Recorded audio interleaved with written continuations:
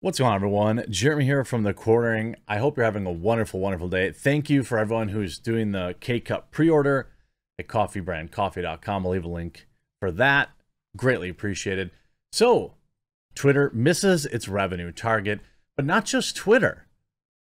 First of all, Snapchat as well. There's a huge peel back going on in social media revenue, whether it's people dialing out, or it's a reduction of spending, or some combination, which is obviously more likely. You know, people probably only have so much doom and gloom that they're willing to consume. Hey, look at that. Each particular week. And so they're putting their phones down.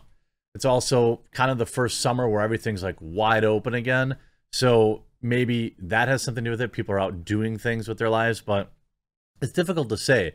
Musk, of course, has reacted now to Twitter's blame for the second quarter revenue miss. And we're going to get into all that after a really quick word from this video's sponsor. Huge shout out to this video's sponsor, Established Titles. Established Titles is a project based on a historic Scottish custom where landowners are referred to as lairds or lords and ladies in English. They allow people to buy as little as 1 square foot of dedicated land so they can call themselves a lord or a lady officially. In return, they commit to plant a tree with every order and protect the beautiful, pristine woodlands of Scotland. Established Titles makes an absolutely amazing gift, and a person could officially get their name changed on documents. Their title pack gives you at least 1 square foot of dedicated land on a private estate and an official certificate with a crest. Established Titles is currently having a really big sale just for you, my subscribers. You can get an additional 10% off any purchase you make with the discount code TheQuartering. So click the link below, go to establishedtitles.com/TheQuartering and use promo code TheQuartering to save an extra 10% today. So Musk reacts to Twitter blame for a second quarter revenue miss. Twitter said it faced $33 million in costs during the quarter related to Musk's $44 billion acquisition. Elon Musk, though, fired back on Twitter after the social media giant partially blamed its second quarter revenue miss on uncertainty surrounding the Tesla chief's executive spending $44 billion acquisition, with literally the best line ever. Quote, Elon Musk, I should point out, quote, I'm rubber, they're glue. Not Jerome Powell wrote, Elon, Twitter's blaming you for missing their earnings. FYI, I'm rubber, they're glue. The social media giant reported a total revenue of $1.18 billion for the second quarter, including advertising revenue of $1.08 billion. So 99% of their overall revenue is advertising, no matter how much they're trying to sell you Twitter Blue and all their other products. Economists surveyed by Refinitiv were expecting a total revenue of $1.32 billion, so off by $300 million. Twitter said it faced $33 million in costs during the quarter related to the acquisition. In addition to Musk's deal, the company cited adverse advertising industry headwinds associated with the macro environment. Now, I will say this. Advertising, like on YouTube, for example, is way down this month. Way down. I mean, my views are down, but just a little bit. They're pretty regular. But I would say the earnings is down like 30%. For this, you know, looking at the same views this time last year, which might be why YouTube is telling us privately, you really got to get your, you really got to push these memberships. You got to push memberships. I think they see that coming too, and they know creators are going to take a huge dip in their revenue. So they want us to be live streaming more. They want us to be pushing memberships.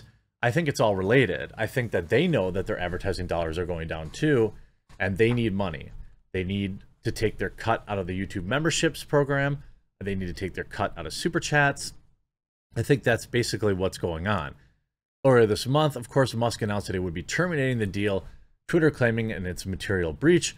However, even Bloomberg has said no, Elon Musk is not to blame. Why did I type car in there? No one will ever know. He just can't be. I mean, it's ridiculous. The entire industry is down, and we're going to take a look at what's going on with Twitter and Snapchat too. But this, right? No, Musk is not to blame for Twitter's slowdown. Investors seem to be similarly missing the big pictures on Snapchat. In times like these, you learn to love. Oh, okay, sorry. It's easy to lose sight of the bigger picture. Take Twitter, where this morning blamed uncertainty related to Elon Musk's acquisition as a factor in its second quarter slowdown, along with industry quote headwinds associated with the macro environment. This sounds a little as if Twitter is playing to the anti-Musk crowd. The company's 3% revenue growth in the quarter, excluding the contribution from the prior quarter of its recent divested MoPub business, is pretty much what you would expect in this economic environment, given how Twitter has performed relative to other internet ad companies in the years past. The easiest comparison is with Snapchat, which reported on Thursday night that its revenue growth slowed to 13% from 38% in the first quarter as advertisers pulled back amid rising inflation and other challenges. Twitter's revenue growth in the first quarter was 22%, so a 19% point range drop doesn't seem out of line. Moreover, recall that in the second quarter of 2020, when the COOF lockdowns briefly crushed the ad business, Snap's revenue growth slowed to 17% from 44% in the first quarter. Twitter's revenue dropped to 19%, having risen 2.6% in the first quarter. Twitter's ad performance certainly lags Snap, but that's nothing new. From 2017 to 2021, Snap's revenue growth averaged 60%, while Twitter's averaged just 16%. Sure, Snap was a younger company, so it could be expected to grow faster, but over the same period, Facebook parent Meta platforms averaged 34% revenue growth. Twitter's desultory performance, of course, is why the prospect of a Musk takeover held appeal. It's a bit much for them, Twitter, to now blame Musk for its weak performance. It's not just Twitter, where it's easy to lose sight of the forest for the trees. Investors may be overreacting to Snap's results as well. Snap warned in May that, quote, macroeconomic environment had deteriorated farther and faster than anticipated. When it reported first quarter earnings in April and projected a 20 to 25% revenue growth in the second quarter, Snap stock promptly dropped 43% to just below $13 after recovering in recent days to above $16. The stock dipped more than 35% to just $10 on Friday morning. At this price, Snap is trading at 3.2 times forward revenue, according to Bloomberg data, right in line with the Meta platform and only a little ahead of Pinterest. Yet analysts expect Meta to report next week flat revenue for the second quarter, while Pinterest is expected to post 10% growth. In other words, both companies lag Snap in growth, while Pinterest faces more fundamental questions about user growth. I've never actually been on Pinterest. I don't really know what it is. It's like a picture place. And if you see this article in the Financial Times, Twitter and Snap results set shutters through digital advertising market. I'm telling you, as a YouTuber, and I don't know how many my other YouTube buddies will be transparent about their earnings, but like it's down. Like YouTube is telling me, bro, you got to push memberships, and like I do. Members are super important because that money stays static. Either members or people who like join my Subscribe Star. That's the money that I try to live on, because the YouTube ad revenue is so unpredictable and it's so far down.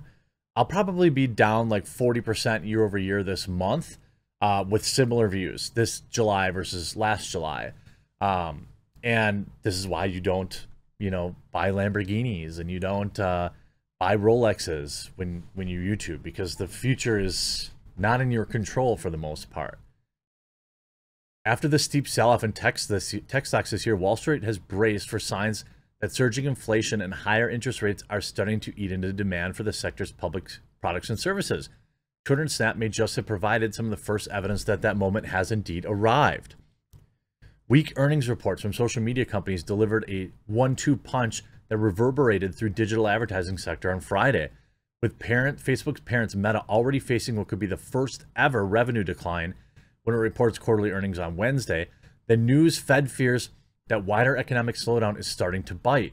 Digital advertising often acts as a leading indicator of the online economy, making it the canary in the coal mine for the entire consumer internet sector, sent Brett Thill, analyst for Jefferies.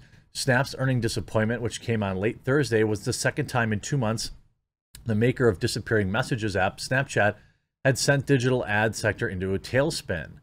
Its stock tumbled 43% in May when it first did it, and then it went back on Friday another 39%.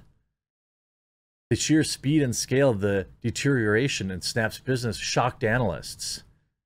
Second, even more worrying, according to several analysts, was news that Snap had seen no growth in the current quarter. Wall Street had penciled in an 18% expansion for the period.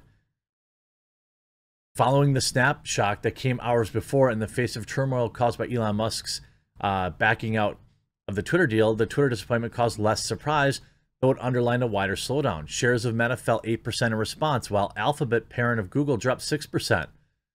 Twitter's share price, by contrast, edged up a little bit, which I thought was interesting. People might still be holding on. But yeah, the slowdown is real. Like, people are buying less, so companies are advertising less. And they're paying less for advertising, meaning creators are making less money, advertisers are making less money, platforms are making less money. That's why they're like, hey, get your users to sign up as members, because we know it's coming and it's going to get worse. I would predict that we're going to see a similar drop as content creators in August and September and maybe into October this year until things correct. I mean, obviously the holiday season is still a big ad spend in general for most people, but who's to say what the future will hold? And that's why you try to live within or below your means so that you leave yourself a little bit of money for when times get like this. I hope you enjoyed this video. If you did, please do click that red subscribe button down below. We'll talk to you again real soon.